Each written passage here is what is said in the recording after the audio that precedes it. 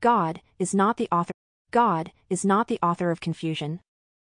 By Dr. Nourlane Dindang Mababaya. God is not the author of the book that underwent revision. Christian authorities until now are coming up with revisions after revisions and translations after translations of the Bible.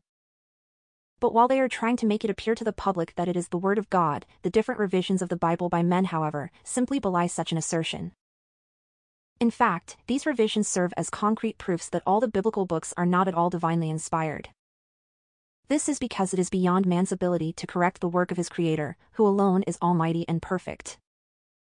Even the Bible also perceives God to be perfect, Matthew 5 verse 48, and that his words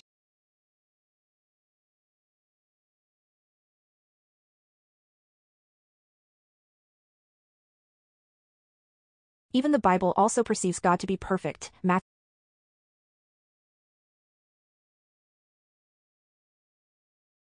Even the Bible In fact, these revisions serve as concrete proofs that all the biblical books are not at all divinely inspired.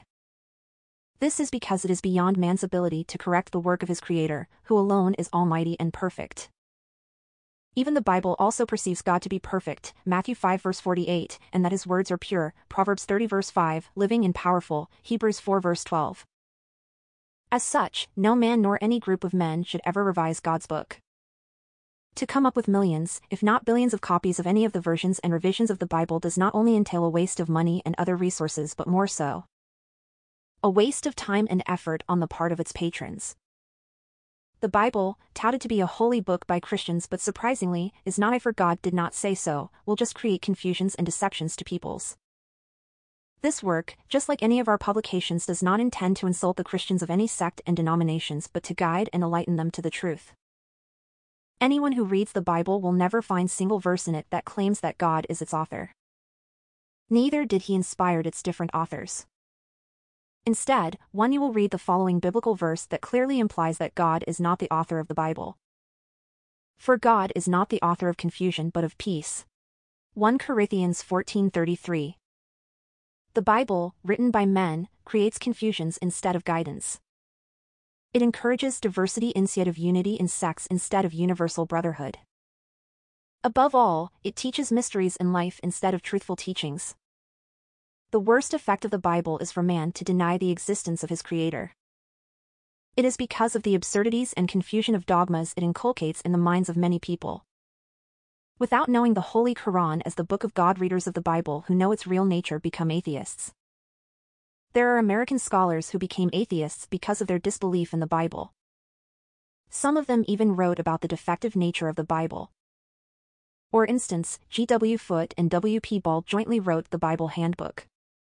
The American Atheist Press, John Bowden, edition, 1982, p.37, made the observations of the said handbook, everything I share. Absurdities, indecencies, contradiction, unfulfilled prophecies, broken promises of God, obscenities, sadomasochism, and impossibilities. Robert G. Ingersoll came up with a booklet concerning the Bible entitled A Few Resorts for Doubting the Inspiration of the Bible. He enumerated more than 60 different reasons humans should not believe in the Bible as uninspired. In The Bible Contradicts Itself, 1982, edited by John Bowden, readers would find it very tiresome to verify in the Bible many contradictions enumerated therein. The more than 200 discrepancies exposed by the author are sufficient proofs to negate the extravagant and wholly untrue claim that the Bible is the Word of God. For other presentation of the contradictions and errors of the Bible, readers may find Ahmad Deedat's Is the Bible God's Word?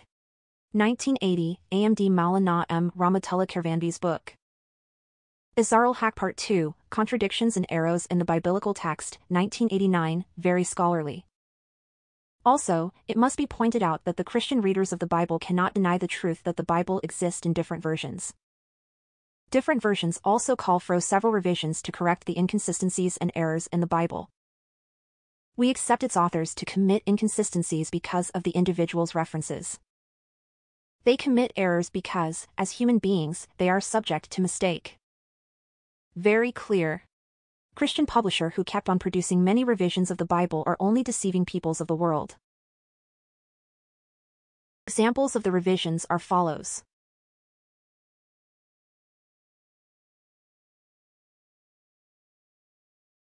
William Tyndale, 1525, Corvedale, 1535, The Great Bible, 1539, The Geneva, 1560, Reims, 1582, King James Version 1611, the 1769 revision of the King James Version.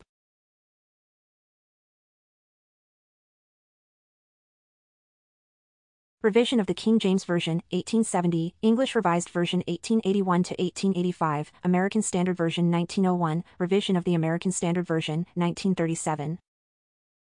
Revised Standard Version of New Testament, 1946, Revision Standard Version of the Bible, 1952, Second Edition of the Translation of the New Testament, 1971, the New King James Version, 1979. Why should any sensible man be the object of glaring deception when different men have revised the Bible for many times? How come the Bible has undergone many revisions? Why until now, the Christian world keep on revising the Bible? For instance, just very recently, the National Council of Churches in the U.S. sponsored a major verse-by-verse overhaul of the Revised Standard Version, RSV, of 1952. They aimed to come up with the new Revised Standard Version. Rev. Bruce Metzer, the new Revised Chief Translator mentions, no fewer than 26 modern English translations have appeared during the landmark Revised Standard Version of 1952. This month a major verse-by-verse overhaul of the work. The new Revised Standard Version is being shipped to America bookstores in the around the world for both private reading and public worship. But as more and more new translation and revisions jostle for market position, the familiar King James phrase are gradually obligated from the common memory bank of the English-speaking peoples. Barring a miracle, it appears there will never again be a single standard English Bible, and that is a wrenching change for Christendom. Richard N. Austin, Farewell to These and He's Time. May 21, 1990, p.59. It must pointed out that the reviser of the Revised Standard Version of the New Testament made the King James as their original source. Unfortunately, the revisers of the King James Version based it upon the Greek text that was marred by mistake, containing the accumulated errors of the 14 centuries of manuscript copying. This bold criticism about the Bible comes from the Christian authorities themselves. The Christian scholars responsible for the Revised Standard Version mention this in the first preface of the Revised Standard Version published in 1952 by the Melton Book Company, Dallas, Texas, USA. The reviser made the following comments of the King James Version. Yet the King James Version has grave defects. By the middle of the 19th century, the development of biblical studies and the discovery of many manuscripts more ancient than those upon which the King James Version was based made it manifest that these defects are so many serious as to call for revision of the English translation. 1952, p.3. Concerning the translation of the Bible, the English-speaking peoples until now could not agree with a real standard translation of the Bible. Different groups of Bible scholars have been coming up with the translations of the Bible. The Christian world could not agree which of the various English translation of the Bible they should follow for private and public worship. They get confused as to which of the following four popular translations of the Bible really serves as the standardized translation of the Bible: the King James Version, the Amplified New Testament, the Living New Testament, or the Revised Standard Version. When will the Christian world stop revising and translating the Bible? Will they ever come you up with a final standard version of the Bible? These questions pose confusions to the readers of the Bible who truly seek the truth and divine guidance. Unless they will read and believe the Holy Quran as the book in truth from Allah, the one and only God, you will never get away from the confusions that the numerous discrepancies instill in the minds of the readers. God is not the author of the book that belittle him. If God is the author of the Bible, or that God did inspire its different authored, how come the Bible speaks of God, contrary to his very own divine nature? The verses allow himself to create confusions about himself? Could one belittle himself? Similarly, is it inconsistencies in the Bible concerning God? 1. Are there other gods beside God? Exodus 20-1-6, Isaiah 43:10, 44:6 verses Deuteronomy 6:14, 1 Chronicles 16 verse 25, Psalm 82 verses 1 and 6, Jeremiah 10 verse 11, Zephaniah 2 verse 11, John 10 verse 34. I am the Lord your God, who brought you out of the land of Egypt, out of the house of bondage. You shall have no other gods before me. You shall not take for yourself any carved image, or any likeness of anything that is in the heaven above, or that is in the earth beneath, or that is in the water under the earth. You shall not bow down to them. For I, the Lord your God, am a jealous God, but showing mercy to thousands to those who love me and keep my commandments. Exodus 20 verses 1-6. You are my witness, says the Lord, and my servant whom I have chosen, that you may know and believe me, and understand that I am He. Before me there was no God formed, nor shall there be after me. Isaiah 44 verse 6. The following are some biblical verses that claim that there are gods beside God. You shall not after gods, the gods of the people who are all around you. Deuteronomy 6 verse 14. And the temple which I build will be great, for our God is greater than all gods. 2 Chronicles 2 verse 5. For the Lord is great and greatly to be praised, He is also to be feared above all gods. Chronicles 16:25. God stands in the congregation of the mighty, He judges among the gods. Psalm 82 verse 1. I said, you are gods, and all of you are children of the Most High. Psalm 82 verse 1. Thus you shall say to them, the gods that have not made the heavens and the earth shall perish from the earth and from under these heavens. Jeremiah 10 verse 11. The Lord will be awesome to them, for He will reduce to nothing all the gods of the earth. People shall worship Him each from his place, indeed all the shores of the nations. Zephaniah 2 verse 11. Jesus answered them, is it not written in your law, I said, you a God? John 10 verse 34. 2. Is there a man greater than or equal to God? Is it not that God is infinite, He has no beginning and no end? Because, if God is merely the first, then somebody must have created Him and that somebody must be the one and only true God. How come Melchizedek according to Paul has such qualities? Isaiah 48 verse 12 versus Hebrews 7 verses 1-3.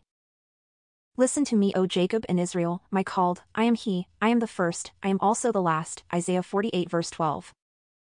The Bible characterizes Melchizedek as greater than God, for it says that he has no beginning of days nor end of life.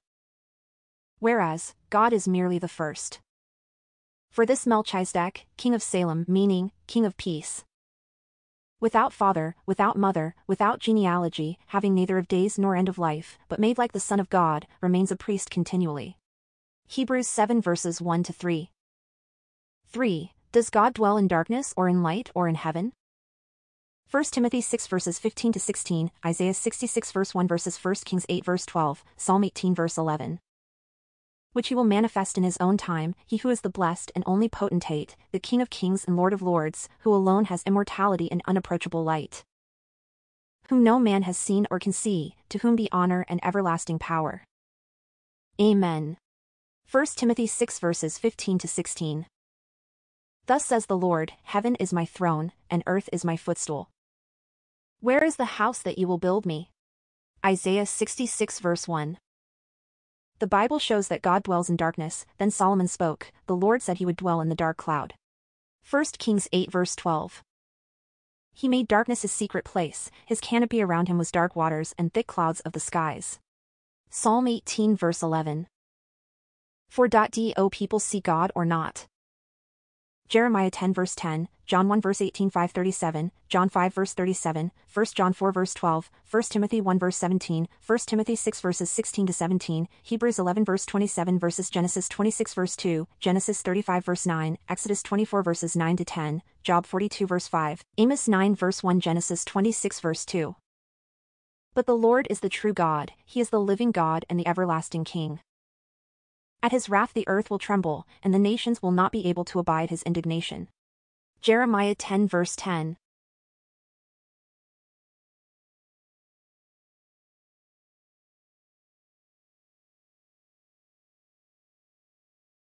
No one has seen God at any time. The only begotten Son, who is in the bosom of the Father, He has declared Him. John 1:18. And the Father Himself, who sent me has testified of me. You have neither heard His voice at any time, nor seen His form. John 5 verse 37. Now to the King eternal, immortal, invisible, to God who alone is wise, be honor and glory forever and ever. Amen. 1 Timothy 1 verse 17. He who is the blessed and only potentate, the King of kings and Lord of lords, who alone has immortality, dwelling in unapproachable light, whom be honor and everlasting forever.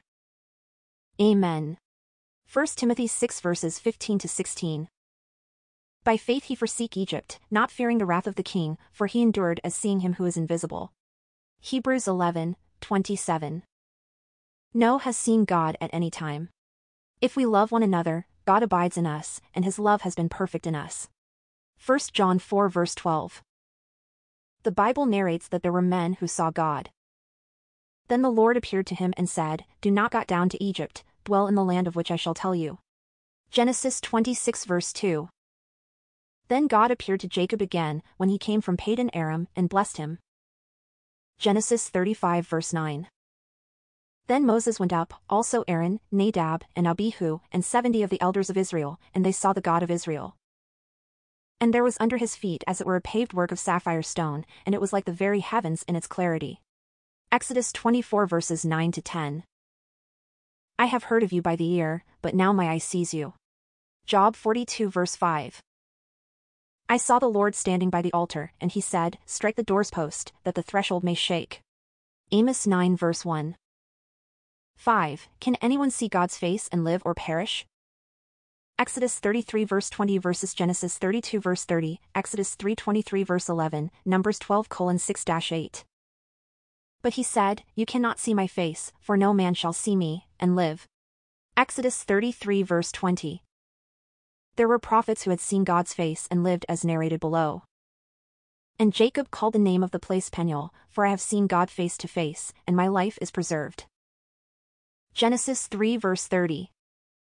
So the Lord spoke to Moses face to face, as man speaks to his friend. And he would return to the camp, but his servant Joshua the son of Nun, a young man, did not depart from the tabernacle. Exodus 33 verse 11. Then he said, "Hear now my words, if there is a prophet among you, I, the Lord, make myself known to him in a vision and I speak to him in a dream. Not so with my servant Moses, he is faithful in all my house. I speak with him face to face, even plainly, and not in a dark sayings, and sees the form of the Lord. Why then were you not afraid to speak against my servant Moses?" Numbers 12:6-8. 6. Does God make lies or not? Titus 1 verse 1, Hebrews 6 verse 18 versus Kings 22:22-23, Judges 9 verse 23. In hope of eternal life which God, who cannot lie, promised before time began. Titus 1 verse 1. Two immutable things in which it is impossible for God to lie, we might have strong consolation, who have fled for refuge to lay hold of the hope set before us. Hebrews 6 verse 18. The following biblical verses narrate that God created lies. The Lord said to him, "In what way?" So he said, "I will go out and be a lying spirit in the mouth of all his prophets," and he said, "You shall pursue him, and also prevail. Go out and do so. Now therefore, look. The Lord has put a lying spirit in the mouth if ask these prophets of yours, and the Lord has declared disaster against you." 1 Kings 22 hours 22 minutes and 23 seconds. God sent a spirit of ill will between Abimelech and the men of Shechem, and the men of Shechem dealt treacherously with Abimelech. Judge 9:23.